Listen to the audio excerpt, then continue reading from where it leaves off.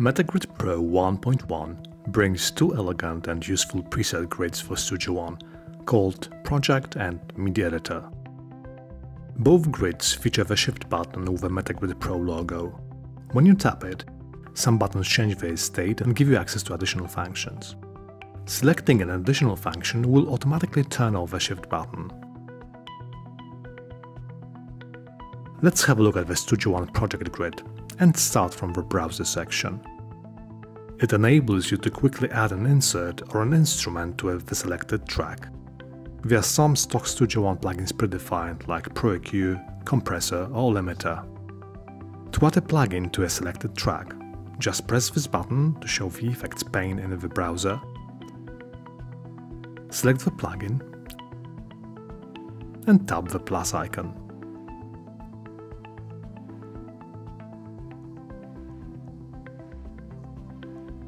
Or to add the impact instrument, for example, show instruments in the browser section, find the impact instrument and press Insert Selected Instrument. That's really fast and handy. This way you can add any plugin to your track. Just customize macros by changing the text in the text section. Let's say I want to add an UAD compressor. I modify the text in the text section,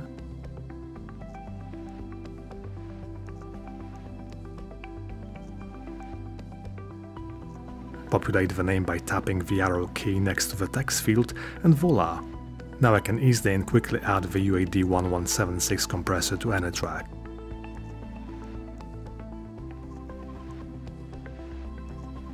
The grid gives you access to frequently used commands grouped in the zoom,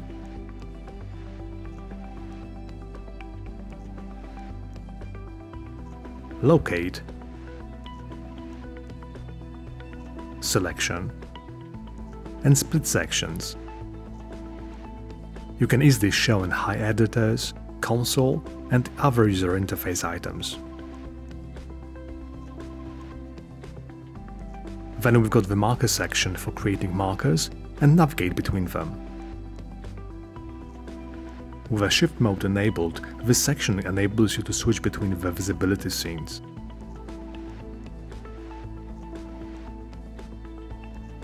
Then there's the playback section, channel section, and transport section. You can easily apply fades to your clips, control track layers, and quickly add tracks and channels to your project. Now, let's switch to the MIDI Editor grid. It gives you access to the internal Studio One macros for MIDI editing. You can easily set the velocity for the selected notes,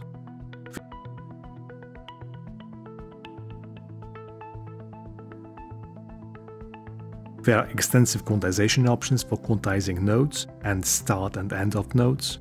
You can easily switch the grid quantization and set the note length including the legato options.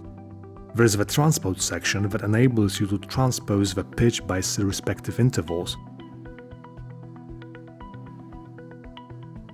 double the notes, select the notes, mirror them, distribute and fill.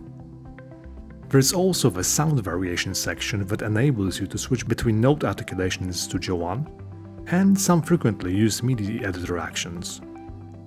What's great about MetaGrid Pro is that the grids are fully customizable.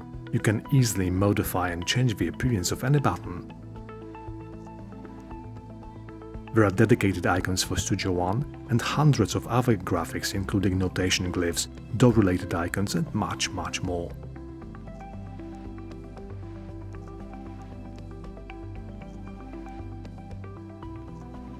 MetaGrid Pro gives you access to nearly all Studio One commands direct on your iPad, without any keyboard shortcuts or media assignments.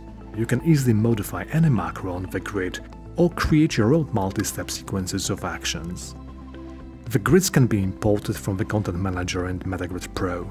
First, you need to create a profile for Studio One. Switch to Studio One on your computer, and then in the Content Manager and MetaGrid Pro, tap the plus icon in the Profile section and tap Studio One. MetaGrid Pro will create a default workspace and grid for Studio One. MetaGrid Pro will activate the profile each time you switch to Studio One on your computer.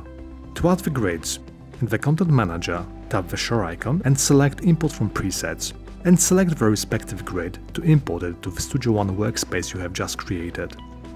Close the Content Manager and tap Edit on the sidebar. Tap the primary grid area and select the grid you've just imported. You can select an icon for the grid and name it Project or MIDI Editor depending on the grid you have just added. Close the Edit mode, and here is our grid, ready to be used. You can also add a second scene and assign the second Studio One grid. You need to add control surface files to Studio One. Download the app-specific resources from our website and copy the files in the Studio One folder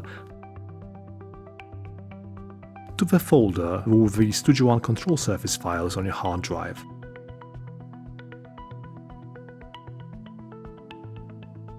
For the detailed instructions, see the MIDI and DAW setup guide available through the settings in MetaGrid Pro.